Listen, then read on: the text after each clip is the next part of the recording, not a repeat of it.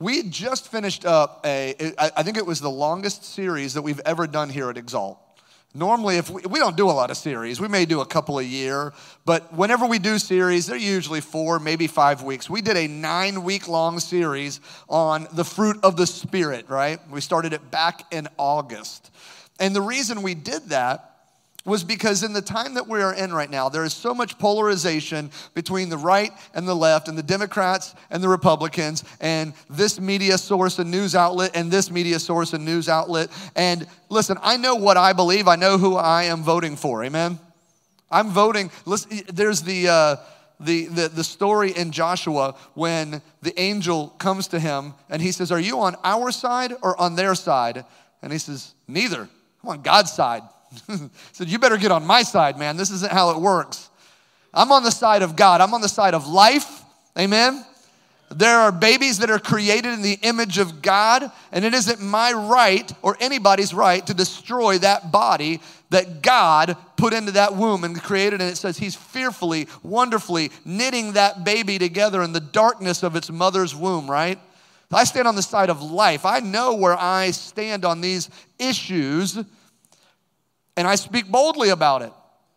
However, the Lord spoke to me that we should spend some time focusing on his Spirit and his presence. And that's what we did. For 9 weeks, we tried to see what the Word tells us. Because if we have the guy in the White House that we want, and if you want a little hint, I did say the guy in the White House that we want, then, and he's in there and the economy is going good and house prices are going good, but people are still dying and going to hell because you're not living with the Spirit of God in you, amen? Then whoopee ding if we have a good economy. We need to have the Spirit of Christ infiltrate our society. We must walk as children of God, as ambassadors for Christ, as we saw over the last 9 weeks. But I do want now, okay? I feel the Lord leading me to talk about the spirit of confusion and the Spirit of Christ. Because in our culture, there's a spirit of confusion, amen? There's a lot of information swirling around from a lot of different sources, a lot of different opinions and positions, right? There's a lot of people who are confused about where they stand on certain issues. I see it on Facebook. People say, well, I don't know about the whole marijuana thing. Is it really that bad? I don't know about abortion. I mean, it is the woman's body, you know, and I'm not so sure. Did you know that they have between 2 and 5% of the population right now? This is October's poll, said that about 2 to 5% are undecided between our presidential candidates. I'm not getting into who's right and who's wrong, but how in the world can you be undecided with these two polarizing figures, right? No matter whose side you're on, they couldn't be more opposite from each other, right? How people are undecided, but you have people who are undecided. They're confused about what do I really believe? Where do I really stand on this issue or that issue? I mean, if you've read any of the amendments, there's 6 amendments on Florida's ballot this year. If you read some of the amendments, you almost feel like you have to have a lawyer to understand what they're saying, right? I mean, it almost seems like they did it on purpose, like they're trying to confuse you. They're trying to work wording in there that can be intimidating, right? And you see all these big words, and it can almost feel like that was done intentionally. And then people go to their kind of trusted news source, whatever that is, Fox, CNN, whatever, The Blaze or whatever it is, and you're trying to hope that the media or the person you're talking to or listening to can kind of help you clarify and tell you what you ought to believe, right? You're just hoping for some answers. And so there's this confusion that swirls around. You got facts and truth that get manipulated by different pundits and people who are telling you things that kind of go along with their side of the situation and what they think about that. And you got more and more voices because we've got social media. So you've got more and more people talking, right? More and more people promoting and telling you what they believe and what they think you ought to do and how you ought to vote. But with more people talking, it's getting more confusing. There's a story in the Bible in Genesis 11, if you want to turn there, where a lot of people were talking, but nobody was understanding each other. In this story, it's about the Tower of Babel, and it talks about that all of the people on the face of the earth, they were united, which is kind of cool. I mean, the Bible says in Psalm 133 is that when everyone's dwelling together in unity, that God commands his blessing there. But this was a different kind of united because the people of earth were all united, speaking one voice, but it was in a sort of defiance to God. Because instead of relying on the Lord, seeking the Lord in one unified voice or in one accord, they were all coming together. They said, let us make a name for ourselves. Let us build a tower that reaches up to the heavens and make a name for ourselves.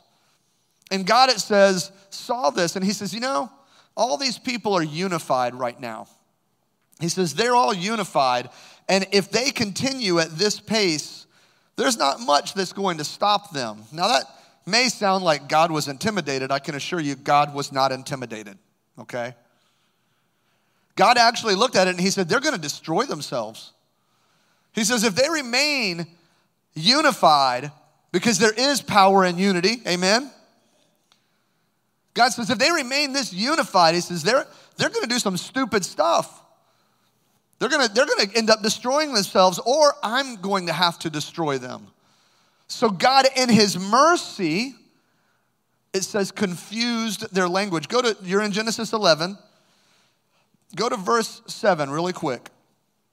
God says, come, let us go down and there confuse their language so that they may not, where'd I go? So they may not understand one another's speech.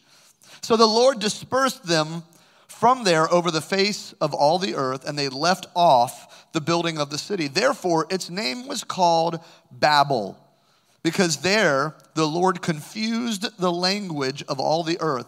And from there, the Lord dispersed them over the face of all the earth. This was actually an act of mercy, because God knew that if everybody is working together, but they're doing it in a way that is not glorifying to God, they're not seeking God, they're seeking their own self-promotion, it would end very badly for them, amen? So God in his mercy confused. That word Babel, it's a Hebrew word, it's also Bilal, and it means confuse. So the word Babel means chaos and confusion, but it's interesting because if you read it, let me turn this fan away just a moment here. There we go.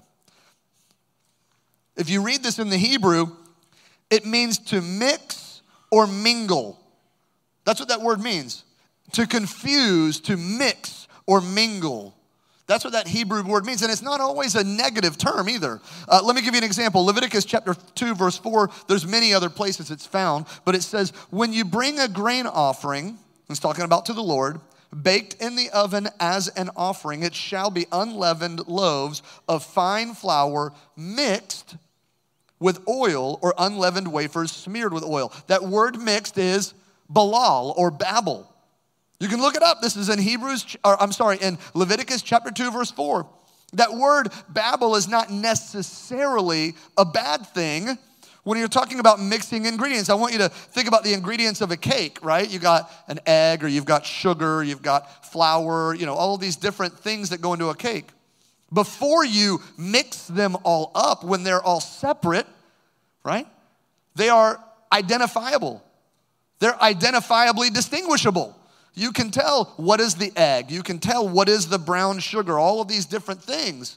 You can tell them apart, but as soon as you begin to mix them and mingle them, confuse them, you can't tell what is what. It's now become something entirely different, all of its own, right? Then you don't know exactly what's in the cake. Have you ever eaten something and you went, what in the world is in this? My mom, and she'll be watching this, she knows I make fun of her on these sorts of things. I love my mother. If you ever meet my mother, many of you have, she's in her early 70s and still runs like 100 miles a week. I don't even know if that's an accurate number. It's probably more than that. But she is notorious for when they come down to visit, she brings cookies or brownies or some baked good. But there's always, she can't leave it alone. You're laughing because Ethan knows. You know what I'm saying? When she brings the cookies, she's like, I brought you some cookies, but I didn't use this kind of sugar, I used this kind of sugar that's healthier and blah, blah, blah. Or I didn't use regular flour, I used like some kind of random oat flour that was found in like the Mediterranean desert, something like that. She finds all these kind of random things that she always substitutes in there because they're healthier, right? They got more fiber or something like that. I feel like when I eat my mom's baked goods, I actually lose weight, right? It's probably not true. But I'll look at my stepdad. He's funny because he'll tell the truth. She'll tell you, and you all have heard people say this, you can't tell the difference. Anybody ever lied about that? Right? You're like, we substituted sugar with this random thing, monk fruit or something like that. And they're like, but you can't tell the difference. And so I look at my stepdad, and he's behind her going, and I know, okay, all right. Or he'll nod his head and go, it's okay. And so then I know I'm going to enjoy that cookie. I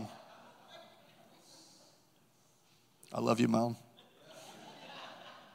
Let me read to you out of the dictionary the word confusion as a noun, okay? As a noun, confusion means the lack of understanding or uncertainty, the state of being bewildered or unclear. Confuse is also a verb. To confuse something means also to identify wrongly. Do you think we're seeing that in our culture right now? Right? Anybody identifying wrongly in the Olympics, maybe boxing or other sports? Right? So that's to confuse means to identify wrongly. It says that in the original Latin of the word confuse, it means, now listen to this, we just read this out of the Hebrew of the Bible, it means to mingle or mix together. Same thing.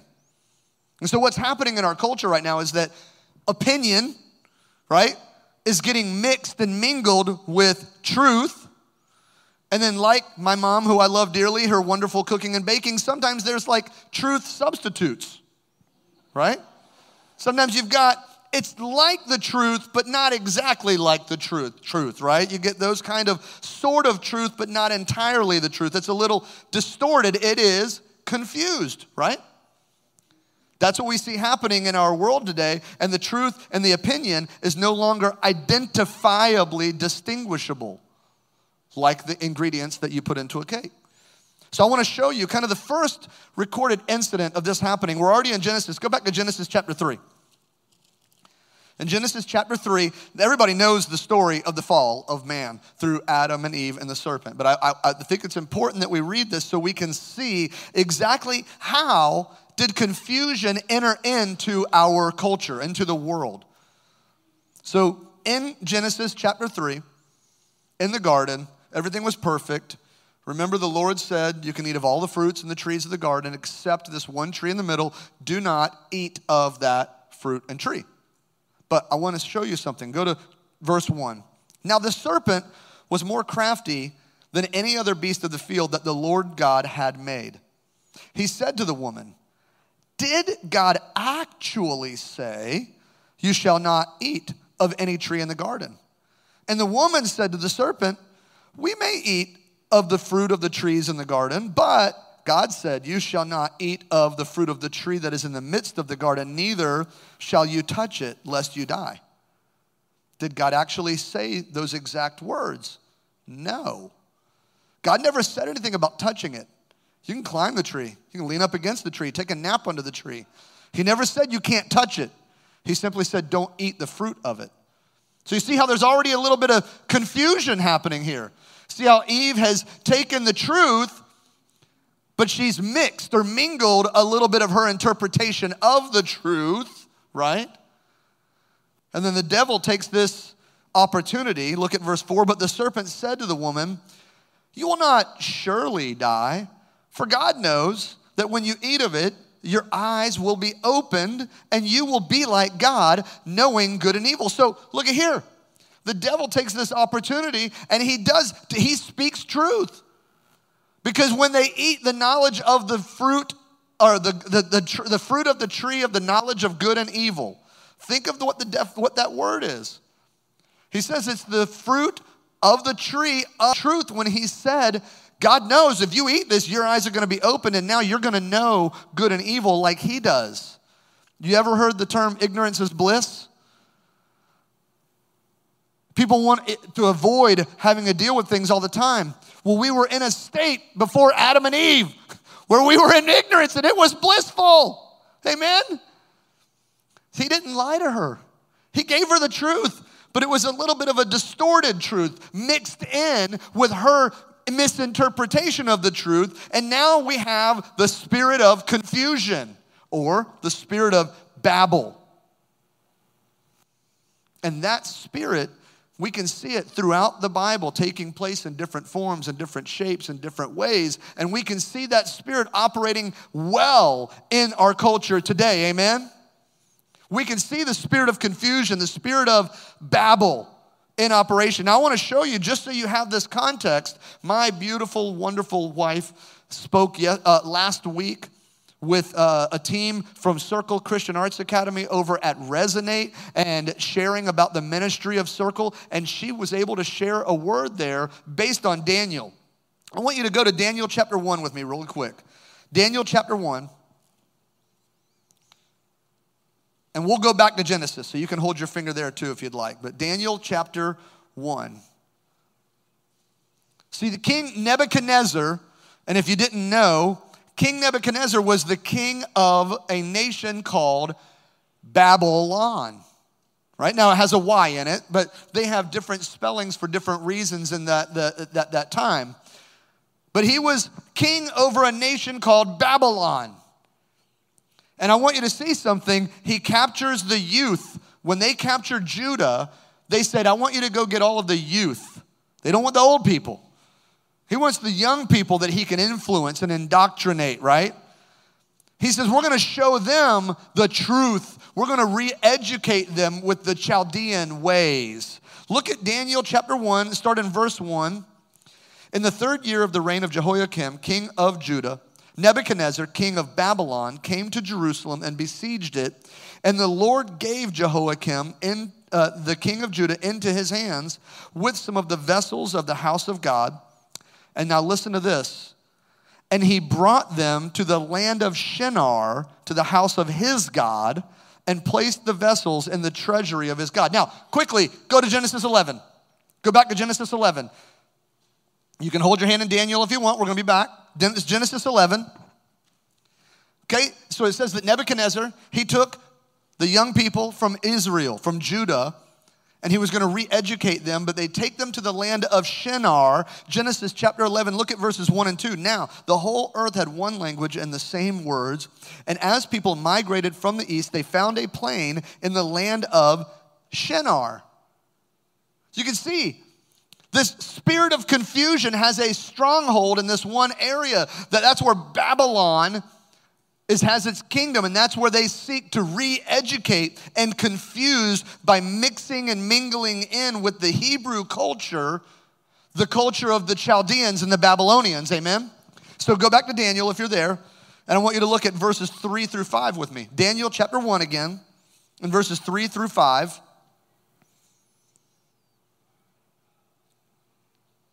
It says, then the king commanded Ashpenaz, his chief eunuch, to bring some of the people from Israel, both the royal family and of the nobility, youths without blemish, of good appearance and skillful in all wisdom. They were already educated, by the way. Do you see this? Endowed with knowledge, understanding, learning, and competent to stand in the king's palace. So he said, go get the smart ones. Go get the ones who are already pretty well educated. They're already well off. And competent to stand in the king's palace and to teach them the literature and language of the Chaldeans. The king assigned them daily portions of the food that the king ate and of the wine that he drank. They were to be educated for 3 years, and at the end of that time, they were to stand before the king. If you aren't aware, in our culture today, there is a spirit of Babel, a spirit of confusion, a spirit of Babylon, that is seeking to get control over the youth. And they want to re-educate them. Notice it said in the literature. Who in the world would think literature is bad? All literature is great, right? But what if that literature is being read by a drag queen in a public library and it's all about my identity being read to 3, 4, 5, 6-year-olds? You see how they're trying to re-educate our children Our youth in the culture? This is the spirit of confusion alive and well in our world today. Amen? And I won't go into it just for time's sake, but I would highly encourage you to read on there in chapter 1 because it describes how they went to rename them, and it gave them, they took names that were to Shadrach, Meshach, and Abednego. We all know that, right? Or if it's VeggieTales, it's Shadrach and Benny, right? And then, but they took their Hebrew names, which were glorifying to Yahweh, and they gave them new names that would be glorifying to their pagan gods. They want to seek to confuse their understanding. Then they want to seek to confuse their identity. And that is the spirit of confusion and Babel that is in operation in our world today. And if you didn't know, we are in the last days, right? The prophet Joel describes the day of Pentecost, and he says, in the last days I will pour my spirit out upon all flesh. Jesus described us as being in the last days. This church age that we are in, basically ever since the day of Pentecost, we are in the last days, all right? So it says here in 1 Timothy chapter 4, verse 1, now the Spirit expressly says that in latter times, some will depart from the faith by devoting themselves to deceitful spirits and teachings of demons. 2 Timothy 4, 3 through 4 says, for the time is coming when the people will not endure sound teaching, and having itching ears, they will accumulate for themselves teachers to suit their own passions, and will turn away from listening to the truth and wander off into myths. And who's going to be doing this? Well, Paul describes it in 2 Corinthians chapter 11, verses 13 through 15. He describes men who are false apostles. Now, wait a minute. Where do apostles operate? In the church, right? Deceitful workmen disguising themselves as apostles of Christ. You know, Jesus talks about wolves in sheep's clothing, right? And he says they disguise themselves as apostles of Christ. Well, no wonder, for even Satan disguises himself as an angel of light. So it's no surprise if his servants also disguise themselves as servants of righteousness. Their end will correspond to their deeds. There's a deceitfulness that's happening in our nation. You know, they call abortion women's health care rights. Never mind that the baby you're murdering might be a woman, right? I mean, women's health care. We talk about, well, what about in the case of incest or rape? I can tell you right now, there was a thing years ago called Rock for Life. When I was in a band, I got to go play with this ministry, and they were Rock for Life. Well, the guy who founded it was a result of rape. And he grew up, had a successful life, married, had children, and had a ministry saving aborted babies. Amen? So I get it. There are extenuating circumstances that are pretty horrible for the poor woman who may have to endure them. But everyone in this room, you've endured or you will endure horrible circumstances that are at the hand of somebody else, some circumstance that was out of your control.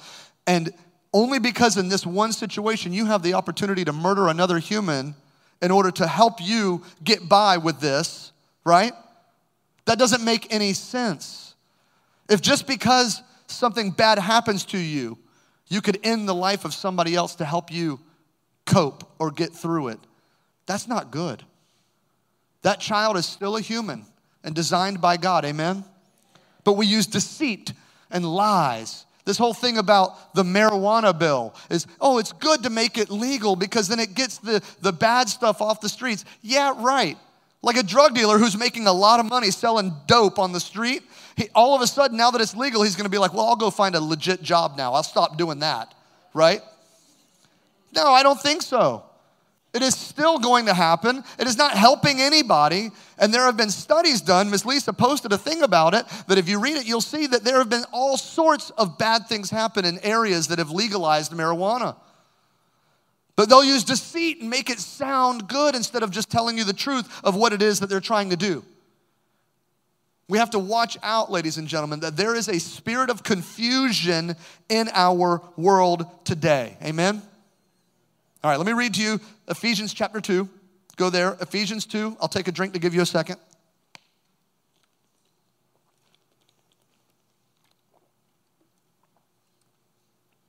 Ephesians chapter 2.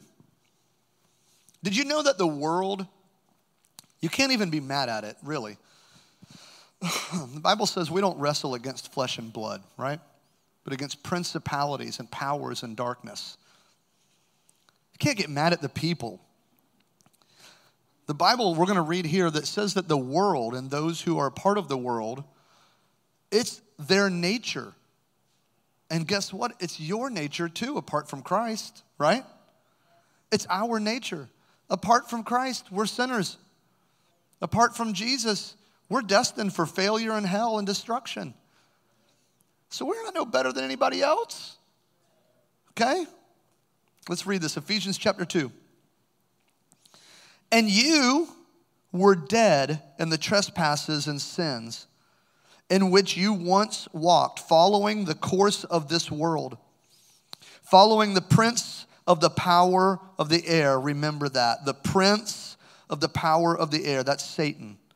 The spirit that is now at work in the sons of disobedience, among whom we all once lived in the passions of our flesh, carrying out the desires of the body and the mind, and were by nature children of wrath, like the rest of mankind. So this makes it abundantly clear, doesn't it? That's our nature before Christ, right? He says, in which you once walked. He says, you were dead. These are past tense, right? You used to have this sin nature. That was before Christ. There was confusion. There was mingling of truth and opinion, right? But now, if you are saved, then the assumption is there's no longer a confusion or a mingling of your spirit with the patterns of this world. Romans 12:2, it says, do not be conformed to this world, or if you're reading the NIV, the patterns of this world, but be transformed by the renewal of your mind, that by testing you may discern what is the will of God, what is good and acceptable and perfect, right? So we're not called to continue walking in the sinful ways that we once walked in. We're called to be transported, transformed, renewed. He says, old things have passed away. Behold, you're a new creation now, right? Well, quit living like the old creation. That's confusion, isn't it? When you say, I'm a Christian. Yeah, well, you're living like the devil, right? If I'm coming in here and I'm a Bucks fan, and I tell you I am rooting for the Bucks, well, then why are you wearing all Seahawks with a finger, and you know what I'm saying? No, I love the Bucks. Yeah, but when the Seahawks scored, you jumped up and shouted. I'm telling you, I'm a Bucks fan. But you have your car painted in Seahawks colors. I love Tampa Bay Bucks. I'm telling you, I love them. Dude, nothing about you looks like you like the Bucks. But I'm telling you that I am, so why don't you believe me, right? That's a lot of Christians. I am a Christian. Yeah, well, you cuss like a sailor. But I'm a Christian. I love Jesus.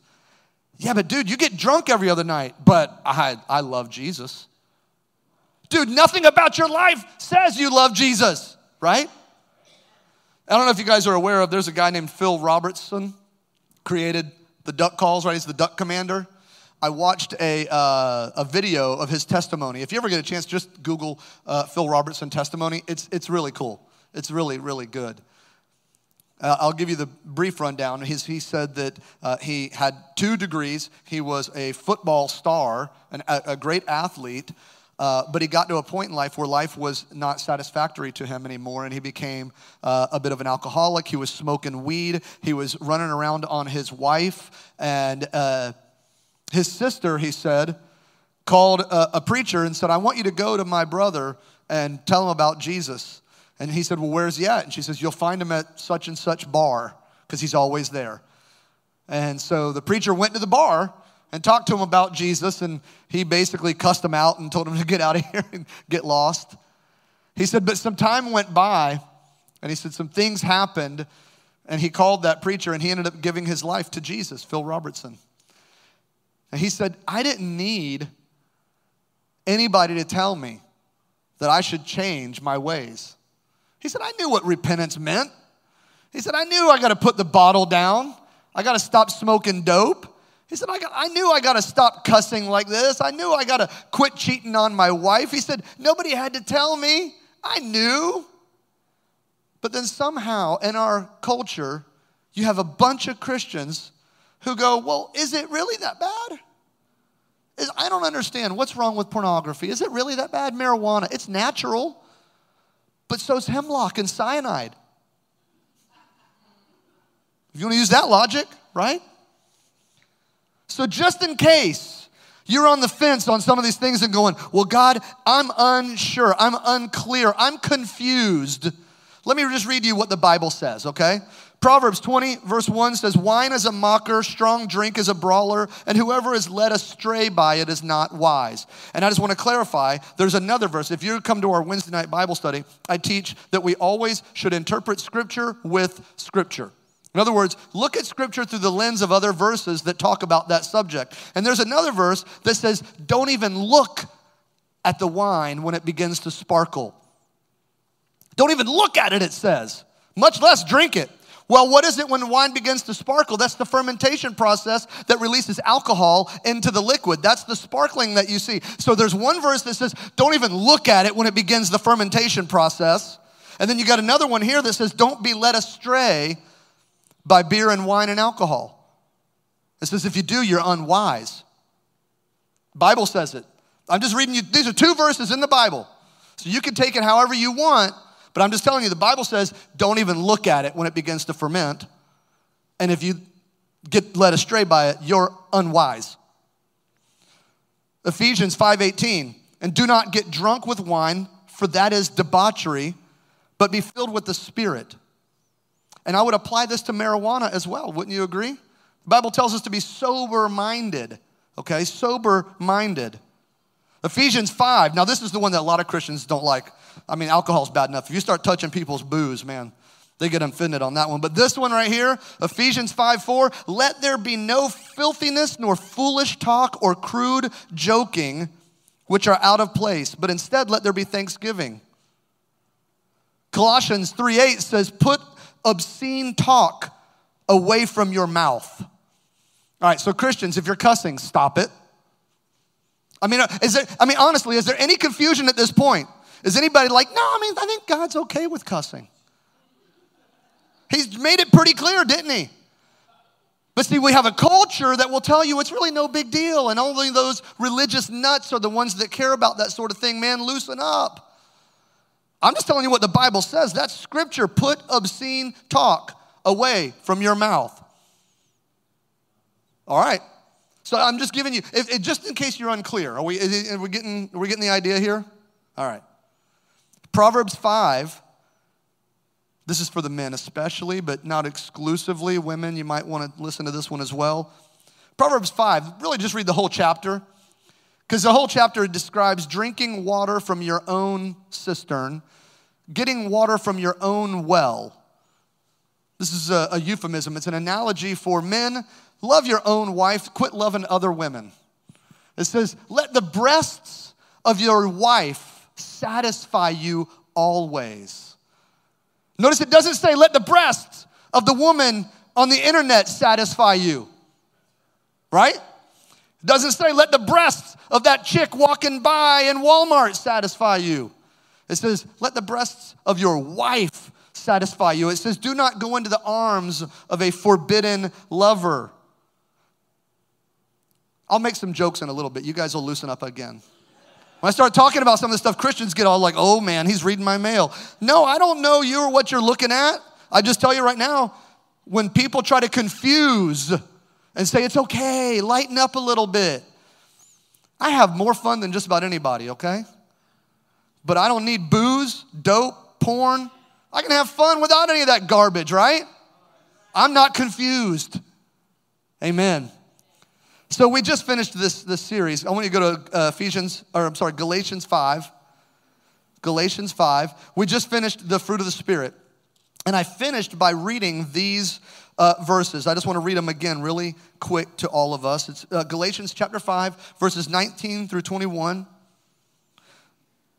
I'm in Galatians 3. I should get in the right chapter. Galatians 5 says, now the works of the flesh are evident: sexual immorality, impurity, sensuality, idolatry, sorcery, enmity, strife, jealousy, fits of anger, rivalries, dissensions, divisions, envy, drunkenness, orgies, and things like these. I warn you, as I warned you before, that those who do such things will not inherit the kingdom of God. Is this the Lord giving you a laundry list of things that are ultimately fun, but he's just stealing from you? Or is this a list of things that God knows will keep you from the ultimate eternal joy that he has in store for all of us, right? And he says, I want you. I have an inheritance for you. But these things are going to rob you of that inheritance. I have joy unspeakable, the Bible says, waiting for you. But if you try to find joy in these other things and confuse and mingle the ideas of the world and the culture in with my truths that I've told you very clearly, he says, you will not inherit the kingdom of God. He says, I'm protecting you, son and daughter, from the spirit of confusion.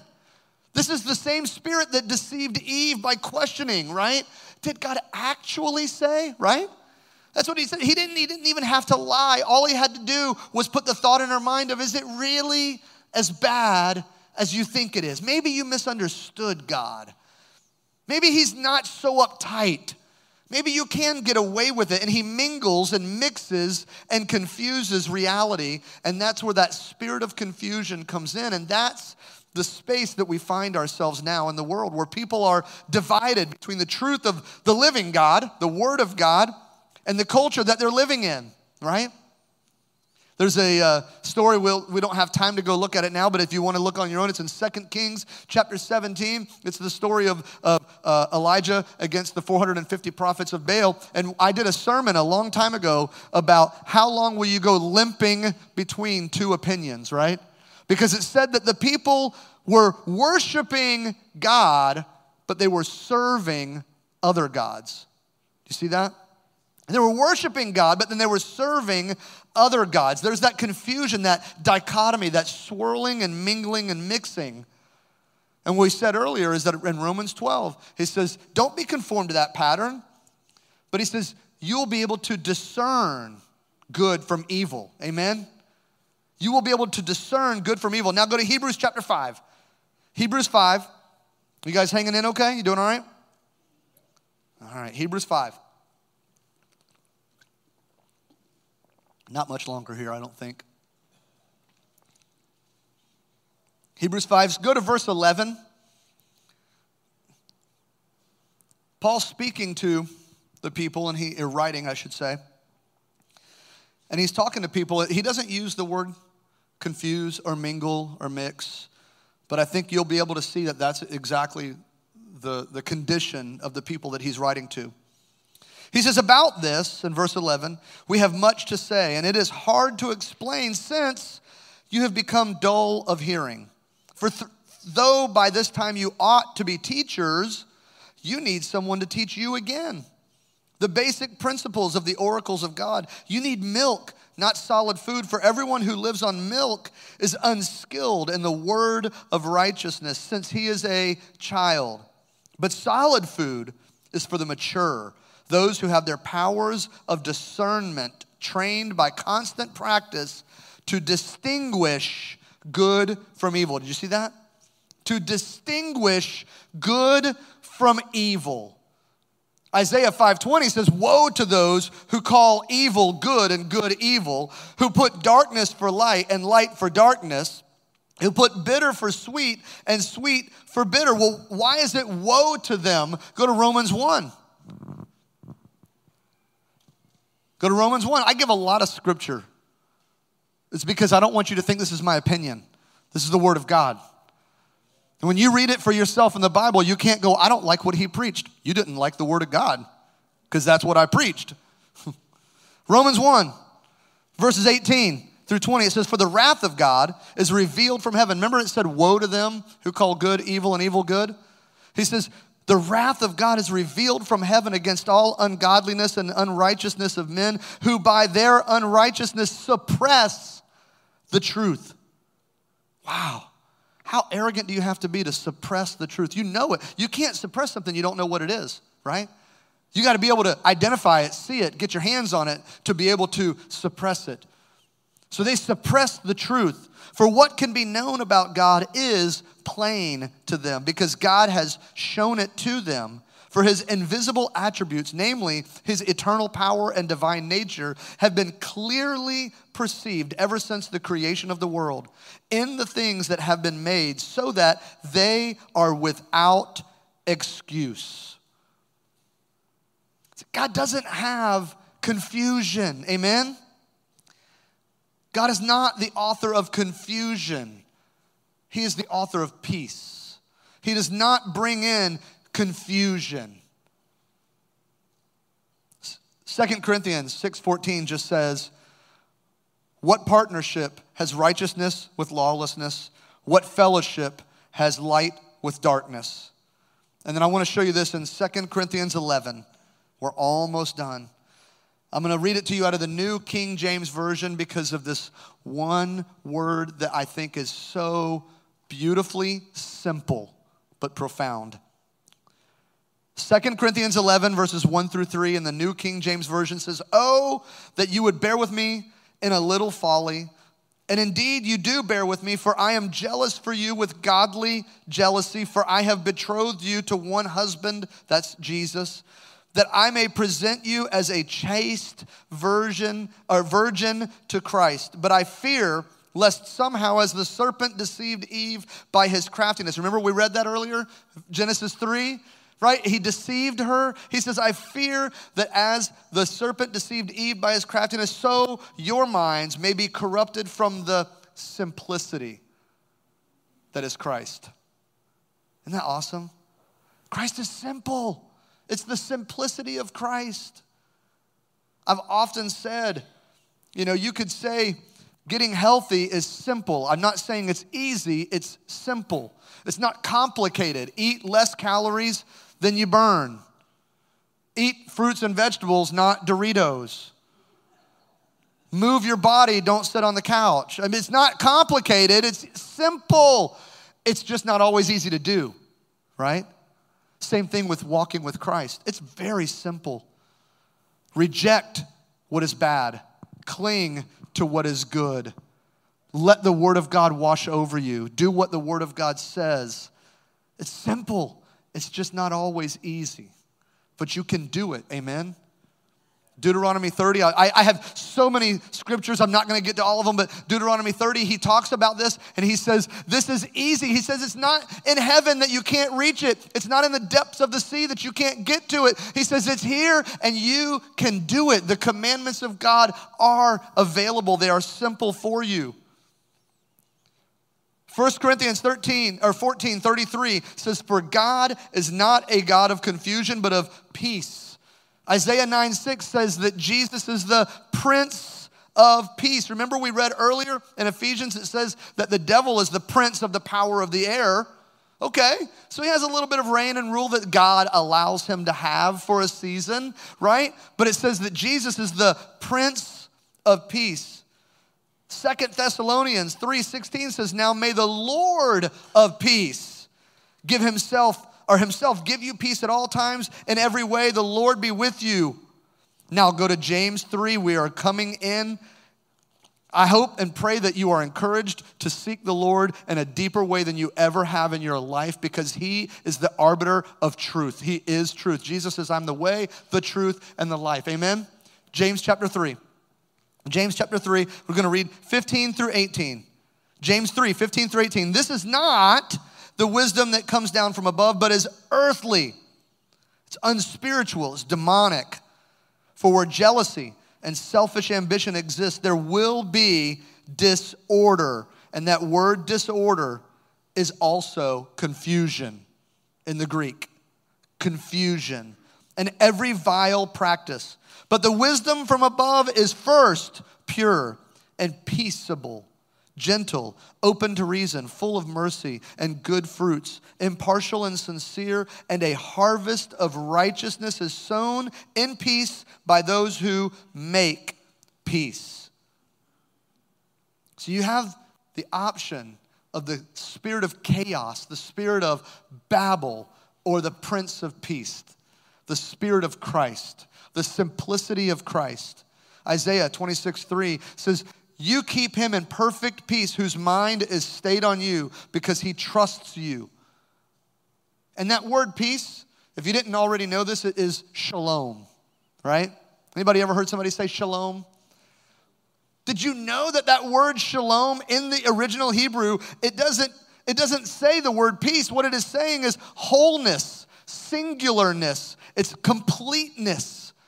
It's not divided. It's not mixed or mingled. It is completely whole. When someone says to you, shalom, what they're saying is, I hope that you will have wholeness. You will be complete. You won't be divided mind, mixed, your hearts mingled with other things, that you will have peace.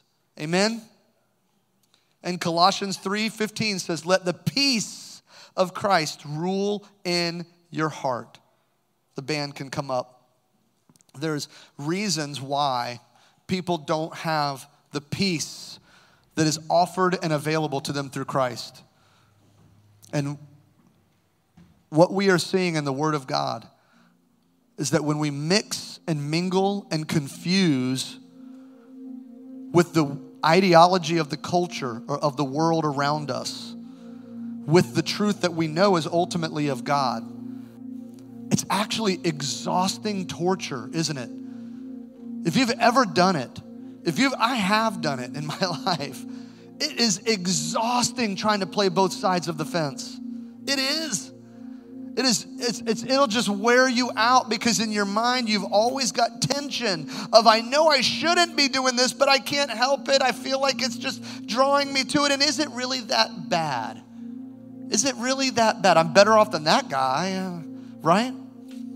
When we mix and mingle with the culture of the world around us, we inevitably can't truly have the peace that he promises us when our mind is stayed on him or fixed on him. When your mind is fixed on him, he says, you will have peace. So I've got two more things I want to read to you really quick. This, just because you hear keyboards playing doesn't mean put your Bible away. Two more scripture I want to read. During the time of the Judges, this is repeated multiple times throughout the book of the Judges, but I want to read to you just one of those verses. And it says this in Judges 17:6, in those days, there was no king in Israel. Everyone did what was right in his own eyes. Okay, we're going to bring this in here. See, having a king means submission, doesn't it? You have to submit to the authority of the king because what the king says goes. That ain't no democracy, that's no republic. It's a monarchy. King wants it, he's going to get it. King doesn't want it, you better not provide it. King tells you to do something, you do what the king says, right? And it says there was a time in Israel when there were no kings, and it says everyone did what was right in their own eyes. Could you imagine the confusion and chaos of everybody doing what's right in their own eyes? You ever hear people say, well, you do you. Your truth is your truth. That ceases to be truth at that point, by the way. The moment you have a truth and I have a truth, guess what? It's not truth, it's now opinion. Okay? Because truth is truth. If I wanted to jump off of this stage, but I say it's my opinion, I don't believe that gravity exists. Am I going to float because I don't think it? No. I'm going to slap on the ground. Because truth is truth. You can't change truth. Truth is truth. But it says that there was a time when, because there was no king, everyone just did whatever they wanted all over the place. And it was just chaos and pandemonium. But I want us to align ourselves under King Jesus today and submit to his rule and his authority. So last scripture, go to 1 Timothy chapter 6. 1 Timothy chapter 6. Because there is a king, whether you acknowledge him or not, right? It doesn't change his lordship. There's a king. There's one king, and it's Jesus. He's sitting on his throne right now. Amen. He is reigning. He is ruling. So I want to read this to you. As the way, let's do what they do in like Catholic churches and stuff. Can you stand up while we read? We're going to read this standing.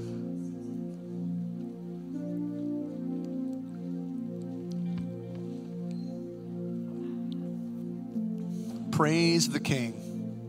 Amen. Listen to this. 1 Timothy chapter 6, verse 13. I charge you in the presence of God, who gives life to all things, and of Jesus Christ, or of Christ Jesus, who in his testimony before Pontius Pilate made the good confession. This is the charge to you. You ready? Verse 14. To keep the commandment unstained and free from reproach until the appearing of our Lord Jesus Christ, which he will display at the proper time. He who is the blessed and the only sovereign. There's no other.